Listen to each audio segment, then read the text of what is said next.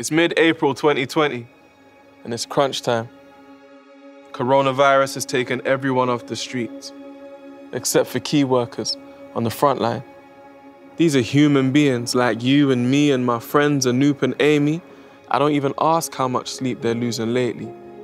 See, they work for the NHS, like my mum.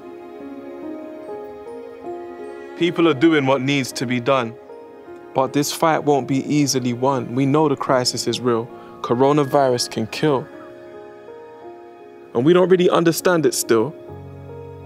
That's why I got love for my people in the field, not sleeping at the wheel. The people that are dealing with the real, fighting this battle the hard way, on the front line, in harm's way. For how long? We can't say. But they are the ones holding our world together right now, aren't they? Words can't convey the part they play, the chance they take, day after day. Bus drivers, waste management. I'm sure they're finding this phase challenging. Teachers, some of them are parents. Cleaners, some of them are carers. People are doing what needs to be done, but this fight won't be easily won. We need to help the cause by keeping ourselves indoors. There's everything to live for, because the world is yours.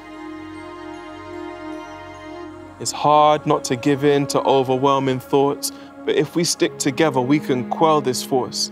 So stay home and limit these brief surges, or the worst of this will resurface. Every one of us was given a unique purpose, so let's honor the service of our key workers.